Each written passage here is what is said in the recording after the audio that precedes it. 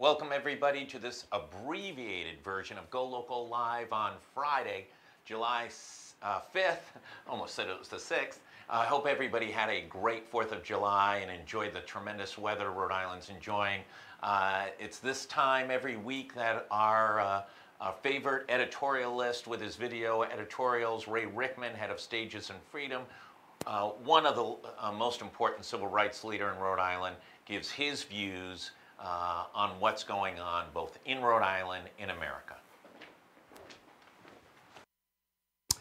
So, Josh, I actually wonder, can you pass the test? You're one of the brightest people I know. My guess is you can. New York Times yesterday, 4th of July, citizenship test. And they listed the 10 toughest questions. There are 100 questions, but when you go to try to become a citizen of the United States, you only get 10. And it's by random, and it's sorted, and you never know what you're going to get. So you have to study all 100. But in a study, they decided these were the 10 tough ones. Now, if you have a pen, a pencil, or your computer, I want you to write these questions down really quick, because when you go to take the test, if you are becoming a citizen of the United States of America, you don't get 3 minutes to answer each question. I took it yesterday and I got 9 right, and I would have got 10, but I wrote the right answer down and then I changed it to the wrong answer. 9.5, nope, 9. You ready? You ready? How many amendments does the Constitution have?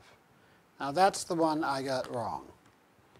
Which of these is something Benjamin Franklin is known for? The first person to sign the Constitution. He discovered electricity. He was the nation's second president. Who was president during World War I? Wilson, Harding, Coolidge, or Franklin Delano Roosevelt? Which statement correctly describes the rule of law? The law is what the president says it is. The people who enforce the laws do not have to follow them. No one is above the law. Judges can rewrite laws they disagree with. Okay, next one. Under the Constitution, which of these powers does not belong to the federal government? Ratify amendments to the Constitution, print money, declare war, make treaties with foreign powers. Number 6, elect a U.S. Senator for how many years?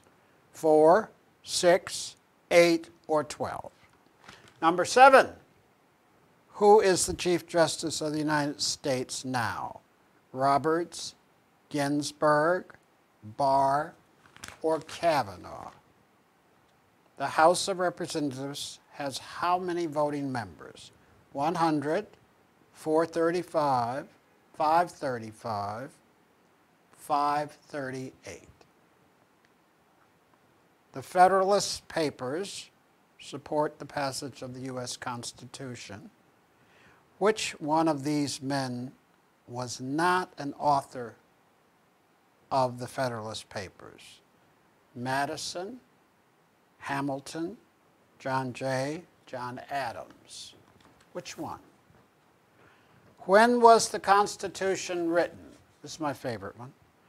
And this is the most difficult one, the one that something like 40% of the people wanting to be citizens of the United States failed. When was the Constitution written? 1492, 1776, 1787, 1865. Now, if you didn't have the pen, pencil, computer ready, you can, go to GoLocal and watch this again later and take the test. Let me know how you did.